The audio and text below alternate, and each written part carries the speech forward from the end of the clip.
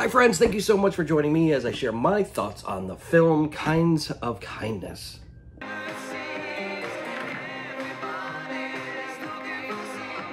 I love Yorgos. I love his movies. They are just weird and dark and trippy and just, I don't know, full of just,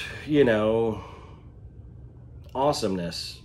His most accessible movies were like Poor Things and The Favorite, which Poor Things came out last November. It won a lot of awards. It did so well at the Oscars. But this is different. This is the Yorgos of yore. This is the type of style of filmmaking that he built his career on. And this is like going way back old school. So this is more like the independent filmmaking that Yorgos used to do that made it kind of just, everything's off kilter. Everything is black comedy, like dark black comedy, and it all has a certain purpose, a meaning, a thread of humanity, of something. And to be honest with you, you either go all in or you hate it. My wife would hate Kinds of Kindness. So if you're like a general film goer, you probably will not like this movie. But if you want to explore what Yorgos movies are like from where he started, where he came from, this is a great movie to just kind of dip your toe in before you watch the others, or just go back from the beginning. Welcome along. I didn't know anything about it coming into it. I deliberately made sure that I did not read anything about it. I watched maybe a couple of trailers, or the trailer was in the theater and escaped that. Yeah, I just wanted to kind of go in with, just to experience the whole thing. And I didn't realize that it was an anthology movie, which there is 3 short Yorgos movies, which equal up to about 2 hours and 44 minutes. So it's long.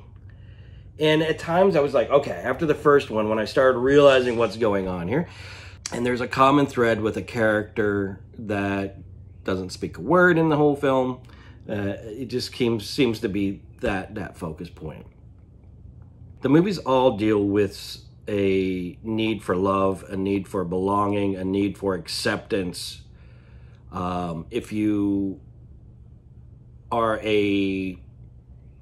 working underneath a boss, or have a conflict with your wife, or just want to be accepted and loved by a cult, you end up in these situations and you make it what you want it to be, which, a lot of movies are great like that, and Yorgos is really great with this.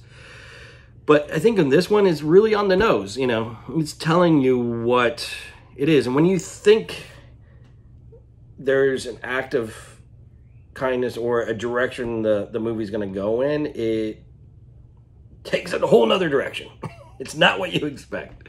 So, and I think it's kind of like an absurdist film. I mean, it really is dealing with you know how I hate getting into this film school mumbo jumbo, but it is literally on the nose. You go into it, it's weird, it's wacky. If you feel it and get involved in it, then it is wonderful and fun. And if it's just one of those movies that if you're a general film goer that don't like this type of stuff, then you're just gonna be infuriated. For me, I was in the middle. So the first one was very entertaining. I really enjoyed it. The second one, I kind of started to get tired, and boring to me. And the third one was very interesting, and it just gets more and more interesting as the movie goes on. And of course, there's a great finale. So is it my favorite Yorgos? No, but it's like the B-sides of Yorgos. It's the anthology of Yorgos. He's like, hey, I'm gonna throw on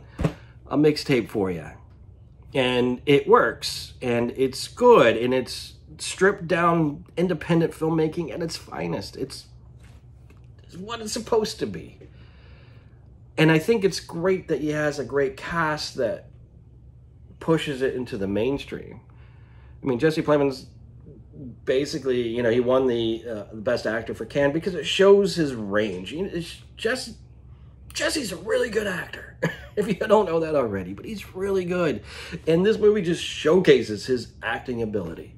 Now, should he get nominated for an Oscar? He probably will, but he plays 3 different characters in one movie. it's awesome. He does an amazing job. And, you know, Emma Stone has been BFFs with Yorgos since The Favorite.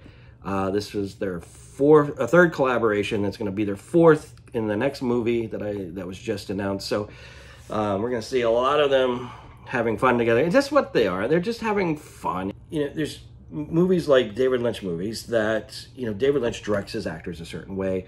Yorgos directs his actors a certain way. It's just but that makes them what their auteur movies are, and how they direct and how they look and how they feel. And that's what was interesting about Poor Things, because that was a whole different direction of Yorgos. And this one's back to the basics. Good on a level. It's worth watching if you are a cinephile. Like I said, my wife would just rather go to an accounting convention. Yeah, so that's my thoughts. That's all I have to say about that. Am I disappointed? A little bit. I thought maybe it would kind of push me to a whole nother level. It didn't. I'm glad I saw it.